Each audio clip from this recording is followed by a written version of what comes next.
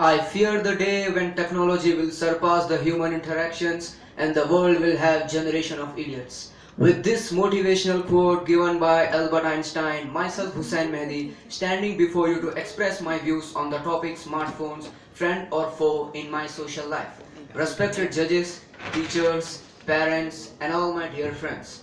Advancement of digital technology has created many possible things through a touch, and this touch has clicked many revolutions to start. Yes, I am talking about smartphones.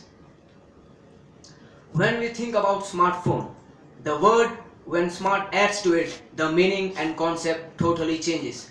How could we imagine several years ago a technology clubs with wireless phones, computer with internet access, and how could we think that online booking, air tickets, rail tickets, etc. and we play games in it, and how interesting, it saves your budget, it says everything it says everything.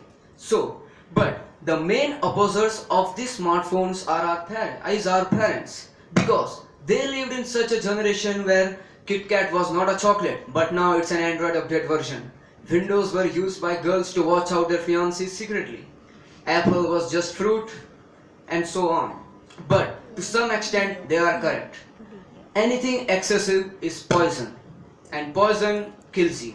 So whatever you are using, use it smartly, because smartness is in you, not in the phone.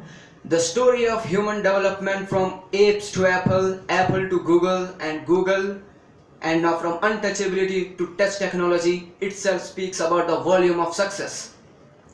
When the main thing which is lacking in the youth, in the smartphone users, are the moral values, the values which can be taught by your parents, by your grandparents, but a smartphone cannot teach you moral values. But the today's generation is intelligent, is smart, but they don't have discipline, they don't have manners, which they get from parents. Mahatma Gandhi told that with your thought it becomes belief, and with your values your destiny is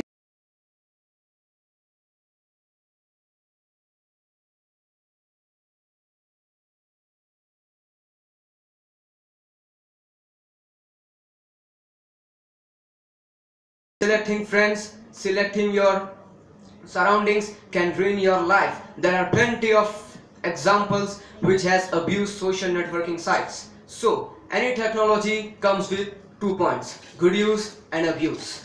So friends, can we bring a generation where smartphones will be used wisely?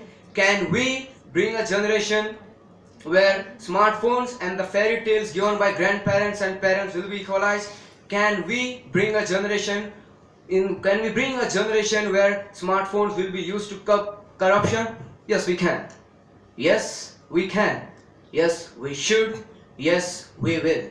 And now, conclusion to my all the speeches. Is it up to us? How do we use a knife? Cut vegetables or cut fingers? Advancement of technology is inevitable.